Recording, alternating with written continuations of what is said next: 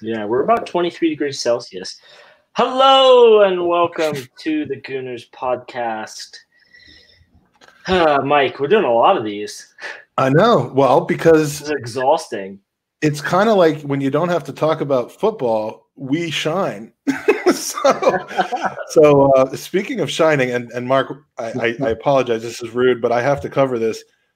Take those headphones off, Andy, because someone looks like they're trying to copy someone, except is doing a better job of I thought it was in tribute.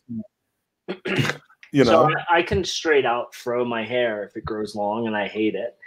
And I had clippers, and my mom said, well, I'll cut them this weekend. So went into the backyard, she cut the hair, and I thought to myself, I've missed a 2-week span of where I can tell people I'm going to shave my head like you did, and then freak out about it as close as I get to it. You could have sold that for charity. I could have had the joke to say, who cut your hair, man? Your mom. And I wouldn't even have known. But let's this is rude. Let's everyone in the chat, please comment, user questions about Andy's hair. Can he grow a beard? The answer is no. So he can never quite be like me. I was going to put this up here. Your biggest fan, David Ziegler, has posted in here. Let's introduce our guest. Our guest today is a man who grew up on the mean streets of Greenwich. I believe, if I'm not wrong, and maybe this wasn't at the same time, but went to the same school as former Arsenal player and future podcast guest David Hillier. Do I have that right? Yeah, I was there. Oh, my research. Was it the same time? He's younger than me. I know you won't believe that, but he's younger than me. I can't believe that. You must have skipped a few grades, as we call it over here. But thank you for joining us. Arsenal's supporters liaison officer, Mark Brindle. Been after you for a while, and I appreciate you finally joining us. And, we just couldn't nail you down for a time, and finally we got lucky, right? So explain to everyone what the bit quieter these days, isn't it? So explain to everyone what the liaison supporter does. Wow, way to jump right into that instead of going with my format. Yeah, can't help it. Sorry, I didn't hear that. I read the format of this podcast. No, I read the format. I just don't see in here where we ask him what that is. So I was curious what the supporters liaison officer does. Oh, okay. Sorry. Well, the main thing of the SLO is it's the link between the club and the fans. Every club has to have an SLO within UEFA rules and regulations. I think the sort of main premise of it is that we try and make sure that all supporters have a great day at the game. We can't affect the result, obviously, but if they have issues, then we're there to try and help them home and away. I go to every single game, so building up a strong connection with a lot of supporters around the world, and just really working towards making everything run fairly smoothly. But it's not just me. I'm part of the team. I'm in the TESL team, which is travel events and support liaison. And there's a big group of us. Big shout out to those guys who I hope are listening. And, it's very much a team effort. So Mark, tell us about your with him to listen to our podcast, get those numbers up, get those views. Yeah. So tell us, how did you become an Arsenal supporter? What age did you become a Gooner, and how did that relationship start? Well, my granddad was from the Old Kent Road, which is a very it was a very tough part, and it's very much a Millwall area. But he loved his football, and he was Millwall and Arsenal. My granddad was a fantastic storyteller. He used to tell me all stories of his trials and tribulations during the war, but he also used to tell me great stories about the 1930s Arsenal side, Ted Drake and Alex James and all those people. And so that sort of lodged in my mind. And I got to when I was about 7, and there was an inkling that I might be a Chelsea supporter. And so my granddad took me to Arsenal. And it was very much like the film Fever Pitch when he walks out into the West Stand, into the sunlight, and that day was very similar to that. And that was it, 1970 against Man City. We lost 2-1. Sammy Nelson scored for Arsenal. And 2 from Aguero, right? And that was it, really. Ever since then. Yeah. I know that. Excellent. And so then, so you are connected through the Essex Supporters Club. Tell us how that involvement happened, the size, scope of running a group. I'm assuming quite large.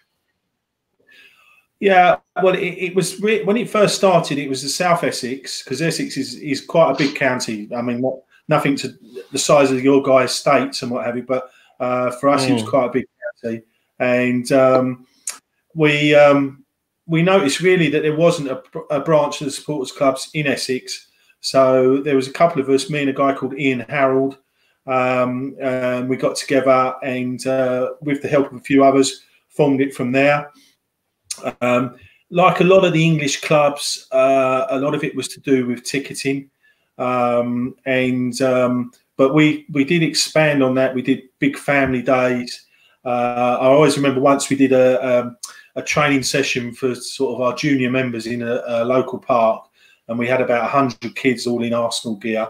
And I mean, Essex is a pretty strong West Ham area, and I'm standing by the side watching the Arsenal coaches put these young lads through their paces, and this guy comes storming over to me, very concerned, and he was like, "What's going on here?" And I mean, it's like a training session for all the kids. What are all these Arsenal fans doing here? And he said, "This is West Ham country." And I said, "Well, if West Ham come and organise, we'll be, you know." Yeah. So that was quite funny, but yeah, so we 500-600 members, big social events, and really that's how I got to know about it came up, because we was told that Jill Smith, who you no doubt know, was retiring, and sort of I went from there really. Yeah, and that segues nicely into the story of how you got the job, which I've read another article that learned a little bit more about it. I think the story is fascinating. I don't know if you know this, Mark, but you didn't always work for the Arsenal. I know all of our listeners do, but you were in the financial services industry for a while, much like myself. Except unlike myself. Oh, here we go, making it all about Mike. You lived the dream and you got out and escaped into a career with your first love, which of course is the Arsenal. So the story about the day you interviewed with the job, for that job, tell us a little bit more about it, because it's a good story. There'd been a sort of series of interviews building up to it, and then Sue Campbell, who's my boss now as well, was down to the final 3, and I had to do a present people, senior guys within the club, and so I was the third lady to me, right, I'll take you out of the office now. And as we're walking out, she said to me, we'll let you know on Monday. This was Thursday. She said, because it's been quite long drawn out, and we know, you're waiting for a decision. And so I thought, fair enough. And as we got out to the lifts at Highbury House, they weren't very in good order in those days, and there was always one broken down. So on this day, there was one broken down, so we had to wait quite a while for the lift. And as we're standing there, the doors open to where all the directors' offices are, and out walks Ken Fry, and first of all, Liam Brady comes out. And Sue introduces me to Liam, and Liam's one of my all great heroes, probably my second favourite player of all time. And so we're chatting away, and I thought, this is good. And then the doors opened again, and Ken Fryer came out, who's Mr. Arsenal, and he's with Frank McClintock. And now my son's called Frank. My wife thinks he's named after Frank Sinatra, but I can assure you he's named after Frank McClintock. And here I am. with Frank Sinatra, still waiting for this lift to come. Lift's taking And he ages. named his son again after Giroud, so it's okay. You win that one. Yeah, he's telling me all about his new golf swing and everything like that. So I remember getting outside Highbury House after all this. I remember standing there thinking, well, that was just surreal. And I literally thought, if I don't get the job, I've still met Frank McKintock and Liam Brady and been in the lift with them. Like, it was really, like, you know, so I've gone home, and I live out in the outskirts, about 45 miles away from the ground. And so I've got on a commuter train going home, and I'm sitting there, my phone's gone, and it's unknown number. And I thought it was maybe somebody trying to sell me something. So I binned it straight away. And then it's rang again. And I thought, oh. All right.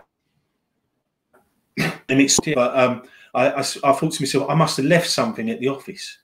You know, there can be no other reason she's calling. So I've answered it. And she said, Mark, are you sitting down? And I said, yeah. And she said, are you somewhere quiet? And I said, no, sir, I'm on a train back to Chelmsford. There's no quiet places on here. It's packed. And she said, well, we can't wait until Monday. We thought we'd let you know you've got the job. So it's all gone silent. And Sue's going, Mark, are you there? Are you there? And I'm just like welling up. And then I finally managed to talk. And she said, so come in on Monday and we'll tell you all about what's going to happen, etc. And I'm like, oh, thank you, Sue. You know, such great news. And then all these people were looking at me on the train, and it was, oh, what's the matter with that weirdo there? And I thought, I've got to tell the wife. And so I thought, I can't ring her because I'll just burst out into tears. And so I texted her, sent her a text. And it was school half term, and my younger boy, who's Freddie, 3 guesses who he's named after, was on his skateboard, on the skateboard park with his mate. And his mate said to him, Fred, is your mum okay? And he's turned around, and my wife, Debbie's jumping up and down and going mad. And Fred just turned around and said, yeah, she's always like that, and carried on skateboarding. So we had quite a good party that night. I'm guessing he was named after Freddie Sinatra, yes, first of all. Yeah, the lesser-known brother. Yeah. I have a few questions for you about this story. First of all, this was in 2014, if I'm correct. What were Liam Brady and Frank? I mean, is Highbury House like a pub where they're just like all the legends, like they just have nowhere else to go? They just hang out there. Yeah, they come in. Well, Liam was still working on the academy at the time, so he was a regular in the office. And Frank, yeah, he comes back and they talk about, you know, doing things with the old legend, and there's charity work they get involved in. So you do see Frank about a bit. I mean, he's always at the game. You know, and yeah, a good bloke, proper Arsenal man. Okay. Next question is, in that presentation that you gave to them for the job, did you have a PowerPoint and dossiers like Unai Emery, or like it seems like you're still doing the interviews the same way? Seems like a general theme that just to get a job at Arsenal, you just need to know how to work PowerPoint, and you're in. This isn't to take away from their obvious attraction that they had. I mean, they love themselves a presentation. You know, I'd do quite a quick crash course on that, and it was steep learning curve on that side. But I did a presentation on building Arsenal overseas, so this is quite appropriate now, I suppose, that we're talking to you guys. Yeah. Well, I'll tell you, given that timing, May of 2014, if my research is correct, number one, that was right before the FA Cup final against Hull. So you basically got there and we started winning silverware. Are you considered Mr. Silverware amongst your peers? Yeah. So yeah, it's quiet start to the job. Yeah, so it was that was a great day, obviously, and you know, I think the pressure the club was under at the time, and they turned it around, and yeah, well, fantastic. You turned it around. You turned it around, Mark. Yeah, that's it. I'm not changed when I joined. Exactly. You're Mr. Silverware. And of course, that summer was the first Arsenal tour in some 35 years or 25 years or so to the States, a quick one to New York. Since then, you've been back twice. I know you've been to, the club's gone to a lot of places over the summer. So again, when it comes to reconnecting with international fans, if you've got even 10% to do with that, and I have a feeling it's a lot more than that, you've done your job well. So congratulations on getting the job. 6 years in. You never know. Next time I might get out to visit you. And the next time, hey, if you were in DC, were you in DC this summer? No, I wasn't actually. No, it was. They can only take so many people, and I wasn't high enough up on the list, I suppose. I'm quite interested in Gooners Pod. I quite fancy that one. You should be quite interested in that. It's quite interesting. Yeah. Should I bring the wife? Or? I alternate. 1 year I bring her. I mean, there's nothing I can't. There's no reason I can't. Yeah, I'm not up to any shenanigans. It just it seems to have alternated from 1 year to the next. Apologize to everyone watching on YouTube for some of the technical issues that we're having, but I'm certainly enjoying everything that Mark's having to say. Sorry, Andy, up to you. No, so Mark, how does Arsenal look into their non-playing staff during the hiring process? Does it work in a person's favor? How crazy of a supporter they are? Does it depend on the position they're hiring for? Yeah, I think some people think that the being an Arsenal fan would be a prerequisite and for joining, but Arsenal will always recruit the best person they can for the job. There's some great people in there that don't support Arsenal. It's quite interesting that after a while, though, they tend to say things like "we won the match at the weekend" and things like that. So you sort of catch them out a little bit. They soon get into the Arsenal way. Yeah, I don't think you have to be a crazy Gooner. I mean, we've even got Spurs fans working in Highbury House, so that says a lot. Yeah, that is surprising. I would never have thought that. By the way, as if the technical issues weren't enough, we've had plumbing issues in our house recently, and about once every 5 minutes or so, we get this loud. I don't know if you can hear it through the mic. Yeah. We get this loud, horrid sounding noise. So if we weren't already the most professional outfit you've ever been interviewed by, Mark, then we should seal that deal. As I just mentioned in the chat, if you've got any questions for Mark, this is a great time to put them in the chat. We've got a fairly open slate coming up in the user question area, so please feel free. But I'm stunned. We got Spuds working in Highbury House for Arsenal. I would have never. I mean, even in the worst of job markets, I would have never thought that was the case. So, since my recent trip to London, we tried in this podcast to focus on kind of some more interesting areas, non-playing areas, play some silly games, topics. Try not to dwell on the situation that's going on in the world and football, but in the Premier League, what's going to happen with that. But we really kind of have to at least ask a question today while we have you with us in your valuable position as being a member of the staff of Arsenal, the as we call it, the non-playing staff of Arsenal. So. By the way, it was great to meet you in the lobby of the Highbury House. I appreciate you coming down and doing what you did to help out our charity, Gooners versus Cancer. I take it you're not working in the office these days. You're working remotely, or is that? Yeah, that's it. So we were sent home over 2 weeks ago now. So so we're all working from home. The stadium's all closed down. I think they're just planning to cut the grass, basically. What does Frank McClintock do with his time now that he can't come in and visit you? Say that again. What does Frank McClintock do now that he doesn't have the ability to come and say hi? Yeah, well, he's. I don't suppose he can even play golf now. He does like a round of golf. So just like all of us, we're staying in and staying safe at the minute. Hard times, man. Hard times. So Yeah. obviously we've seen a lot of publicity in the last week or two, not great publicity surrounding a number of clubs, including our neighbors, as well as Liverpool, who's kind of made a decision, then backtracked off it about how they've addressed their non-playing staff. It is a sad reality that these things are public and up for opinion these days. But no comment on what from Arsenal and what they plan to do. What do you know? What are you allowed to discuss? Any opinions on how this is all playing out, given your unique? Really, to be honest with you, there's not a lot to discuss.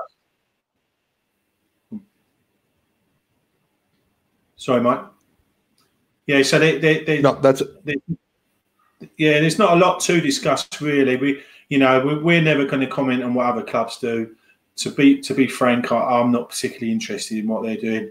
I think from our side of things, I have faith that the club will look after us and act in an Arsenal way. So, but I know as little or as much as you do. What I would say is, don't believe all you read in the press and the social media. Well, I certainly think that's advice worth taking in general. People react very strongly without knowing everything a lot of the times. But obviously, in your position, we certainly hope that your employer, the owners of our beloved club, think what you like of them. My hope is that they will continue the Arsenal way and take care of their own people.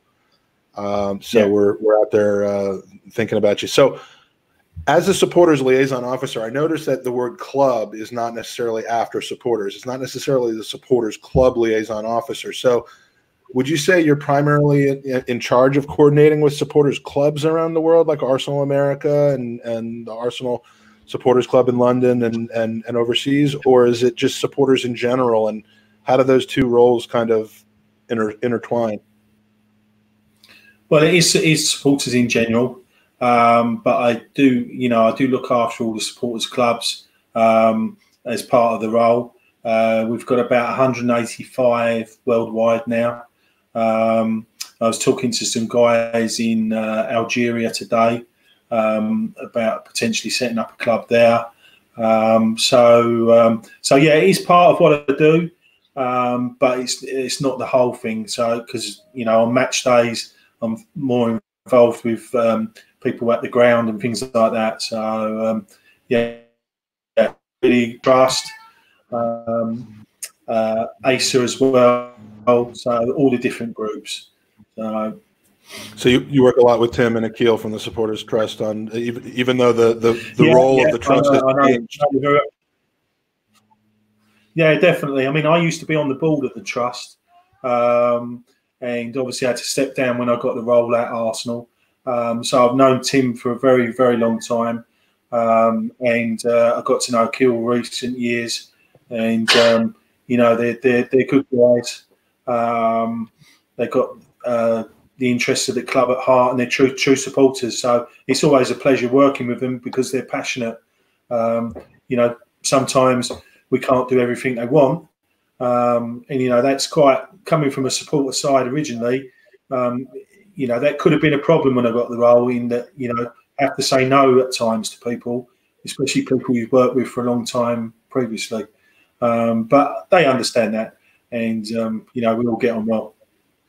That's great. And, when I first joined Arsenal America, which was my first supporters club experience, I envisioned this being, just a group of Arsenal fans uniting remotely with no connection to the club. I mean, I just never really thought of the breadth of the relationship between the club and its supporters, which obviously you and your role and your predecessor has a lot to do with. But, we were quickly reminded by a certain person running the supporters club at the time who liked to kind of constantly remind us and tell us what we could and couldn't do.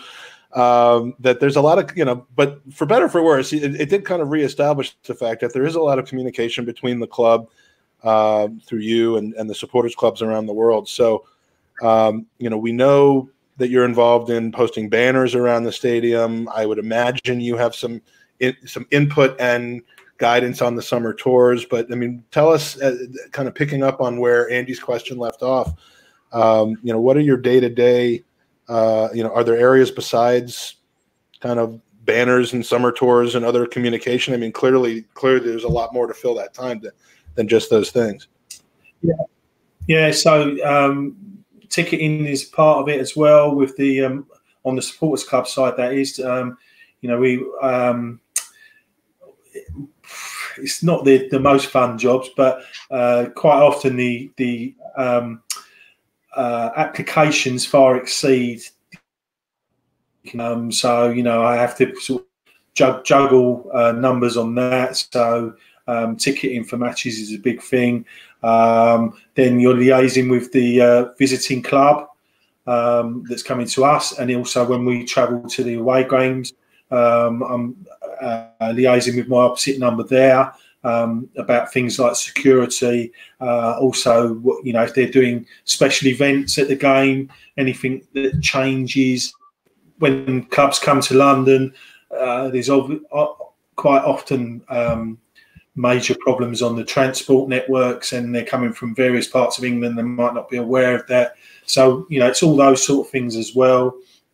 Then we're doing things like if we're doing a pre-match show, the light shows, music, things like that. So, I get involved with that as well. It is very wide and varied.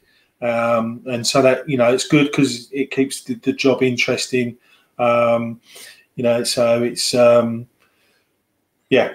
loads of different stuff. Everything basically that you can think of. I do liaise with most of the departments within the office, and things like partnerships.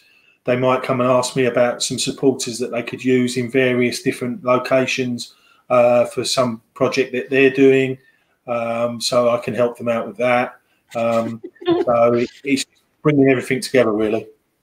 And then, of course, when dignitaries like David Ziegler or Tiffany Campo come over, you send the welcoming committee and have the parade for them as they arrive in London. That's also part, I would imagine. Yeah, that's it, obviously, yeah. Especially for Tiffany, but that's another matter. Well, Tiffany likes herself a parade. She is from New Orleans and all. So do all the clubs in the Premier League have this large scope of a SLO, or is it, the top six? We can't – I don't imagine that Burnley have a Burnley America chapter. I mean, I'm sure they might, but not to the scope and scale. I mean, is this just because of our global reach, or how does that work for other clubs? I think, most of the clubs do have a global reach now, in maybe in more of a limited way, but the Premier League tends to spread far and wide. And some of the I suppose I hate to say it, but the smaller clubs, take Burnley for instance.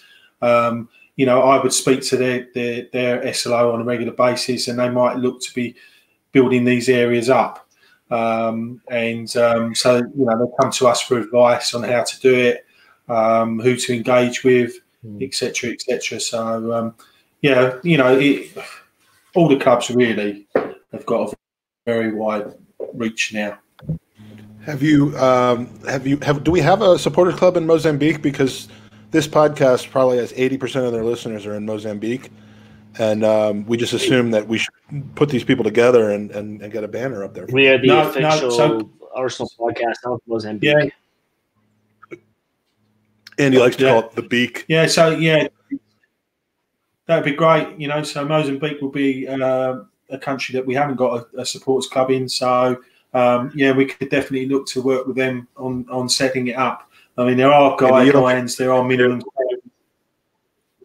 You didn't actually take me seriously with that, I hope. But we did have one. We used to actually look at where our listeners came from, and I think we had one that was in Mozambique, and we spent 3 weeks talking about how huge we are in the Beak. Mike, if I'm reading between the lines here, and I think I'm reading correctly, Mark as you do. As I do. Mark is the guy that we need to know to put a Gooners podcast banner up at the Emirates. Oh, I have most of the ideas. You have the best ideas. That is, yeah, we'll talk offline about that. Mark, what's the application process? Because I can make a presentation real quick. Yeah, you can do a PowerPoint, and I actually recall a couple years ago doing an errand for said previous Arsenal America chairperson, where I came to Highbury House with instructions. You weren't there at the time, otherwise we would have met years ago, to pick up 3 ridiculously heavy banners, lug them to the post office, which is not that close, and mail them at Arsenal America's expense, maybe back to the States, which didn't seem uber efficient to me, but I lost about 7 pounds in sweat that day. So in exchange for that, I think Andy's idea needs to be considered, and we don't like putting people on the spot every week, every single week. Yeah.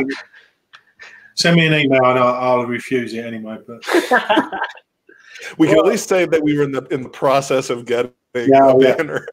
Go through the process. We were in the process. Well, if that ass fuck can get one with his dogs on it, we should be able to get at least something. Yeah, well, we thought that was really funny though, that one. Ours could say that. I know it didn't appeal to everyone. Ours could be the same, except it says Bad Boys. Yeah, so that was Raymond from Red Action. So, we like to go one step beyond on these sorts of things. See, what I'm thinking is can I share my screen here, Mike? Yeah, hold on, let me see here. Of course you can. Let's go to this. Part of this podcast. You have all those privileges. Chrome has lost permission to capture your screen. Follow these steps. Oh, Andy, work out your technical difficulties beforehand. Says the guy who almost single-handedly ruined the last podcast. Wait, who was our last podcast with? It was the Arsenal close-up game where my internet decided it wasn't working. Oh yeah, I was just gonna put up the picture of you. That's the cartoon caricature. Oh, that would be our banner. You know what? Hey, that would be a dream. We'll do some mock-ups and we'll send them over to Mark. We'll spitball. Yeah, we'll spitball some things, and he'll spitball them right back at us. So, first of all, and we have a couple user questions we'll get to in a minute, but again, your help in supporting Gooners versus Cancer, which is our charitable effort for leukemia, for fighting against leukemia, not for leukemia, has been appreciated. You and the club have donated Emirates Stadium tour vouchers, which hopefully will someday get to be used.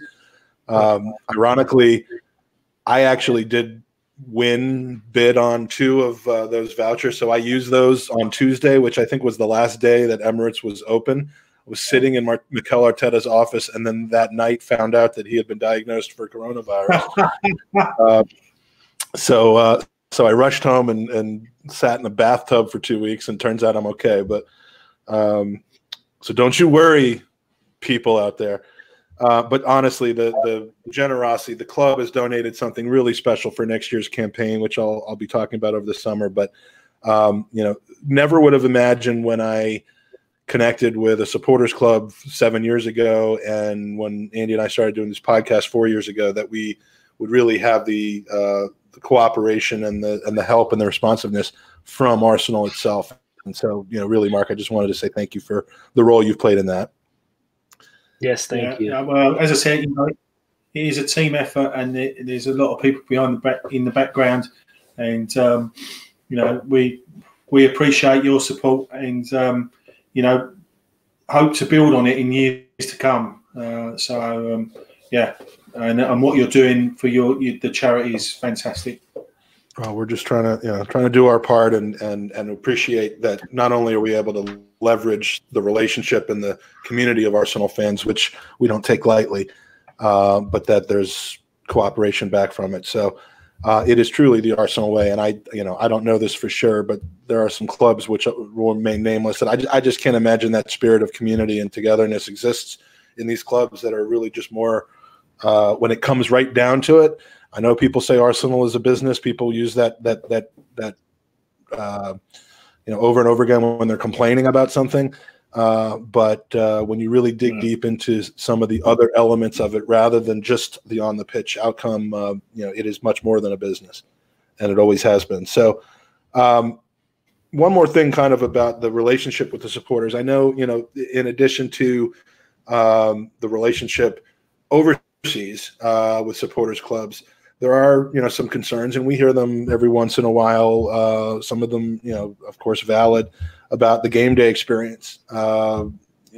Issues from the regular game day going fan, the home and away supporters, the people with season tickets, and I know that there's been discussions with the supporters forum and just generally about how to, improve the atmosphere around the Emirates. I mean, obviously, you'll be the first to recognize that the atmosphere in the Emirates is not the atmosphere that we had in Highbury. It's 2.5 times the size. It's very hard to accomplish that, but there are a lot of discussions these days about how to improve upon that. So, what would you say to the match going fan, to one who feels like, we want our Highbury atmosphere back? I mean, what would you say to them about the work that you're doing and the response to, to those concerns? Because I have seen progress, but I don't want to speak for the fans that are there every week. Yeah, I think it's got to come from the fans. That's the thing. I was part of Red Action, which when we first moved to the Emirates, were very active. And the thing we found, though, was that a lot of people almost talked a good fight. When it came down to it, they didn't really sort of step up. And I know that Red Action have had problems for ages in getting volunteers. So it's a group of young lads who are very enthusiastic. They've got some really good ideas. Ashburton Army. You have a bit of a trade-off. Yeah, Ashburton Army. A bit of a trade-off there. Sometimes, they can overstep the mark, but they're very young and they really want to succeed. So we're working quite closely with them. There was quite a bit of stuff we were doing just before the break. And so really now I think you're probably more likely to see more from that side of things next season. What I would say to people, though, is come enjoy the game, get behind the team, and don't listen to the moaners and groaners. Just do your bit. Really, that's all we can do. If we all individually do our bit, and we know when it is loud there, it is very loud. We've been at a couple of games. Well, quite a few games, not just a couple. With Spurs and the Barcelona game, the Man United semi-final for the first 10 minutes before they put us 2-0 down straight away. It can, when it goes, it really goes there. And I went to Highbury for many years, and it wasn't always a hotbed of support. Well, that's true. As well, I also say that you go anywhere in the Premier. Yeah, well, I don't agree with that. It was no better or worse than, and you go anywhere, and if the team is not winning, Anfield, St James's Park, Old Trafford, everywhere is exactly the same. Chelsea's atmosphere is far worse than ours. Spurs, the new ground, they will have a few issues with that as well. And whenever Arsenal goes to Spurs, obviously it's a big match, so it's always lively. But speaking to a few, Spurs have started doing this thing. Spurs have started doing this thing where at the end of each match they send a player into the crowd to greet the supporters.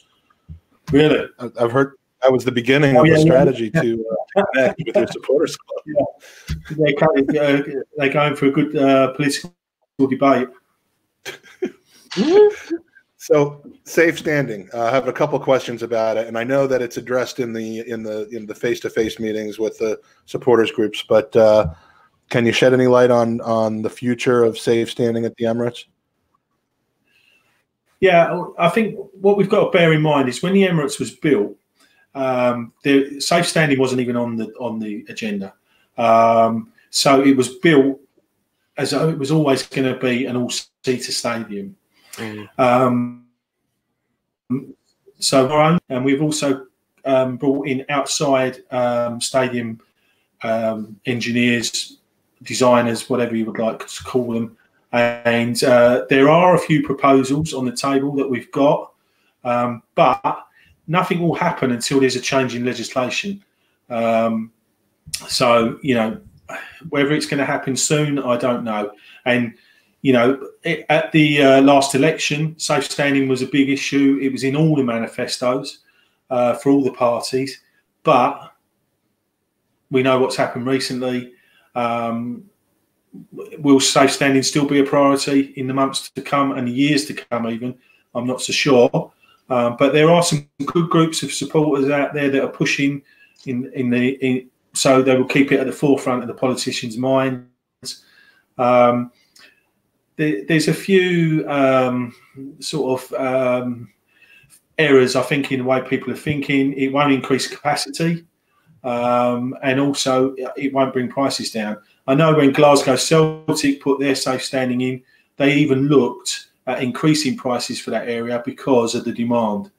So they didn't do that, and you know, we wouldn't do it. I wouldn't have thought, but you know, so there are issues there, and the thing is as well that with the safety certificate, if we have a safe standing area, that means the rest of the stadium will have to sit down.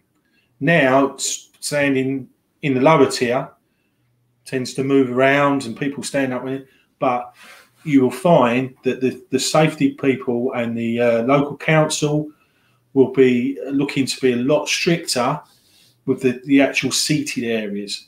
So what happens if you, if you're in the seated area and you feel like standing, the issues on that as well. So there's a lot of hurdles to go. It will happen, but I don't think it'll too soon anyway. I remember 2 or 3 years ago I would say that I personally, I'm in favour of it, but you know, I wouldn't want to stand all match now. I can't sit. When I'm at the pub, I can't sit down during the match, so I would be all for safe standing. And I'm reminded when you say that everyone else will be asked to sit down. I'm reminded of a Arsenal West Ham game right around this time 2 or 3 years ago. I was there with a couple people who are in the chat today, Tom and Rob. Our seats as allocated by Arsenal America, which they're always clock end upper, very good view. These particular ones happen to be in the very last row, which was fine, except when we stood up, we were told by stewards to sit back down again, and we're looking behind us saying, "Is there someone in a helicopter that's not able to see because we're standing up?" Because there's no one behind us but air.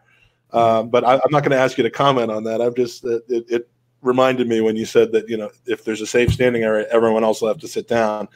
That would be an interesting debate. Andy has an idea that he submitted to Arsenal a couple years ago called dangerous standing. Any comment on how that has been received? It's where people do parkour during the match around the stadium. And take videos and vlogs of themselves doing that. I could tell you a funny story about that. The one of the recent games with the Ashburton Army, one of the lads decided to crowd surf when we scored a goal. So the stewards went in and said, "You can't do that," and then said, "Fine." So we scored another goal, and he did it again, and so he was ejected. And he did actually turn around and say that he didn't realise that crowd surfing would be dangerous and not allowed in the stadium. Well, I'll tell you, the crowd surfing used to happen just organically when we would score a goal. Yeah. On the terraces, you would end up 20 to 30 feet away from where you started after a goal sometimes. So, I mean, that's the proper crowd surfing. But yeah, I guess if you're on top of people, I mean. Well, years ago, we're talking back to the 1950s and that, and earlier. What used to happen was the terraces used to get so packed that they pass any children literally over there. hair front, so the front is clear. So yeah, that was a common thing. We had like 70,000 in Highbury and things like that. In the good old days, as they say. Yeah, that is beautiful. So let's get to some user questions. If you have any more, please put them in here. From Michael Hernandez, this is a good one. As far as you know, does the club have any feelings towards an official Arsenal Arsenal Football Club fan podcast? And for those that are listening rather than watching, he says not talking about AFTV, by the way. Something official, like, the Gooners podcast by Arsenal. Something like that. Yeah, I think that, funny enough, I've just been speaking to the media guys about what to do after the imposed break at the minute, and they definitely want to get more involved with the fans and look at things like fan stories and things like that. So I think that's definitely something that we could look at and maybe move forward on that. Tell Dan Tolhurst, tell Mark Ganella, Vinay, they all know who we are. We met this summer as media members on the tour. Tell them that we are ready and willing to be their American outlet for, for whatever, if they want to, I don't know why, but yeah, we're ready to work with your media team. Let's put it that way. All it's going to cost is one banner. Yeah. Andy has a fee. No, we travel. We'll expose ourselves to various viruses. It's all part of the game. So yeah, I mean, obviously, and on a serious note, we did talk to all of the people I just mentioned about, communication. This is well before the season started. This is well before the season stopped. But communication through new media, not just necessarily sending out sound bites and interviews through the traditional news media outlets who twist and repackage the words into something that suits them anyway. I think there are a lot of outlets that really can communicate with the fans. Some of them have people on them who put their face right into the camera. Yeah, well, tell him we said hi. Yeah, tell him we said hi. Thank you, and I'm sure he is just waiting for my next Mark Ganella. Oh, nice. For a while, I was thinking twice a day. This is like the worst absolute timing, but last week, Mike yelled at me because I left the house to go grocery shopping. So, and he made me feel really bad about it. So I did an online grocery shop today, and the woman is texting me right now in the store with, I can't get goldfish, the little snack cracker things. So she takes me a picture of the shelf. What do you want a replacement? So that's why I'm leading and looking at my text so I apologize for that. I thought you just were so chuffed with your new look that you wanted us to get a closer look to that. Yeah, have you done the online shopping, Mark? Is that something that they have over there? Because we have groceries coming.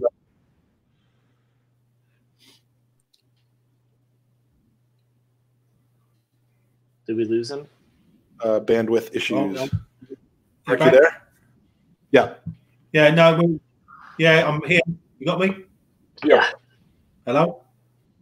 Yeah. So yeah, we're struggling with delivery times. The supermarkets just can't handle the amount of business they're getting at the minute, and I don't know whether you guys had the same. We had a massive run. That's probably not the right word to use, but on toilet rolls. What is that all about? I just don't understand it. And everyone was stockpiling toilet rolls. I read somewhere online that it actually started in Australia, that because they were one of the first waves to get it from Asia, they did the stockpile, and it went viral social media, obviously, and then it just kind of shifted across the globe. But it's just crazy. It's just crazy to me that this woman is texting me things. Yeah, I got that one. I got that once. They were like, "Which brand of apricots does your wife want?" Like she was like my mom really wanted a Cadbury milk fruit and nut bar, and they didn't have any. So I said, "Well, what else do they have?" And she texted me a picture of a roasted almond one. I went, "Just get that." Nah. Don't you just email it? Why don't you just text her back and say, "Don't you know who I am? I'm doing a worldwide podcast right now for 13 people. I can't be bothered with this."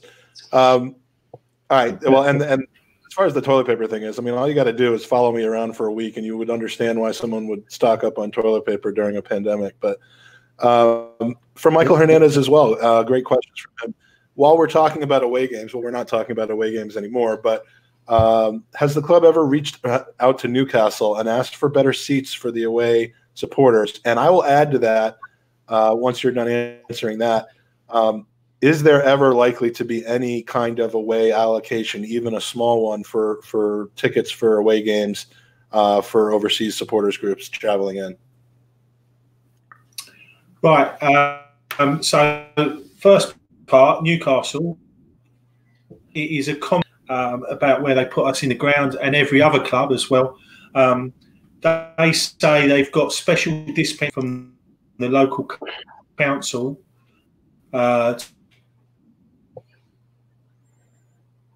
Every Premier League club now should fans next to the pitch, but their license, they're getting special dispensation. So we will pressure and see what we can get. That's all I can say on that one. The away matches. It is pure thing.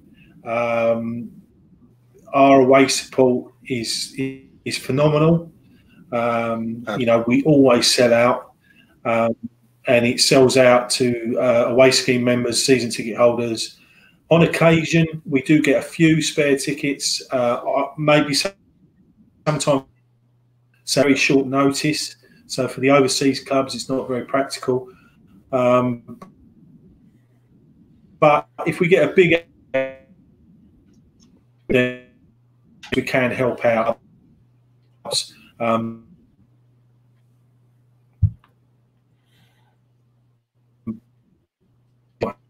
On still there, they're not a massive opportunity for overseas clubs, but we will push him. So and it's always worth giving us a shout. It's a brilliant experience.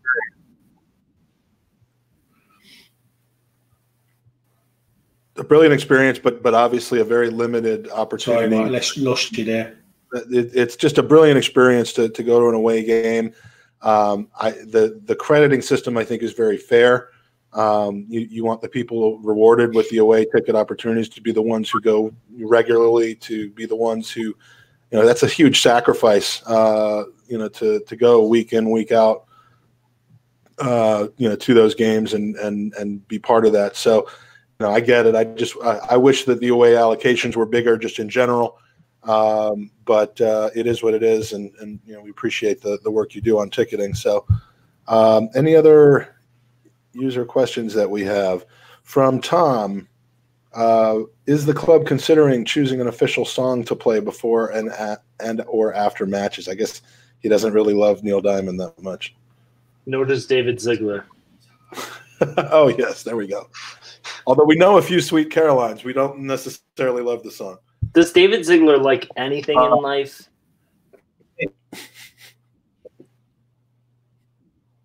Yeah, he likes pineapple. Such a long time. I mean, I was on the original fans forum, day one, with the club, and I'm pretty sure this question was.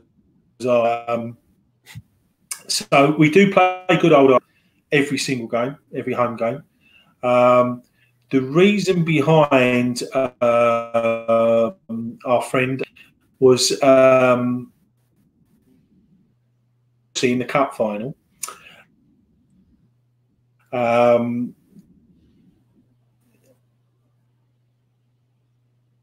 We were 1-0 to the Arsenal.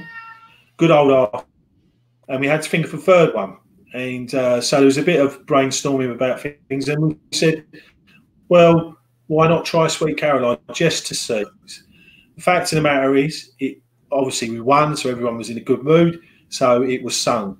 And I would say after the games now, when it is played, people do sing it. And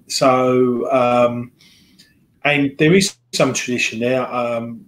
Take it back to the days of the Rocket, when we first moved over to us. That was the Red Action bar, pub. We started that up. And Groves used to, and he would always get up, karaoke, and swing Sweet Caroline. Find it's a rather splendid version. And link there. You know, people go. We can't push any song on anybody. It's got to come from the fans. So if the fans get behind a particular song, then we'll play it. Well, Andy and I are going to make a song and submit that with our banner in the long list of things that end up in the bin. Hope you like Eagle Eye Cherry, because that's going to be the song. It's going to be it's going to be kind of a mix between James Taylor and System of a Down, I think, is what we're going to look for, stylistically speaking, is concerned. The last question of the day, and then we'll let you go, Mark, because you're up late tonight with us. Silly question, as Mike's often are, but we love him.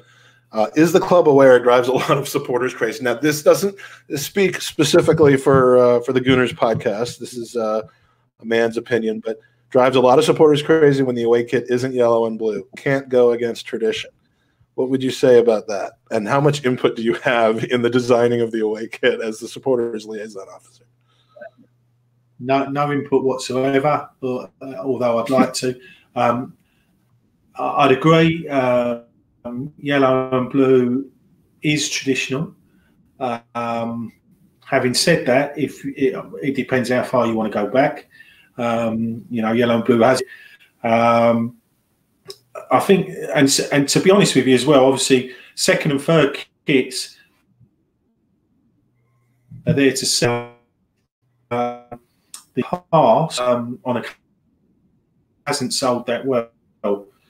So purely of view, I think that's why they try and alternate things a little bit.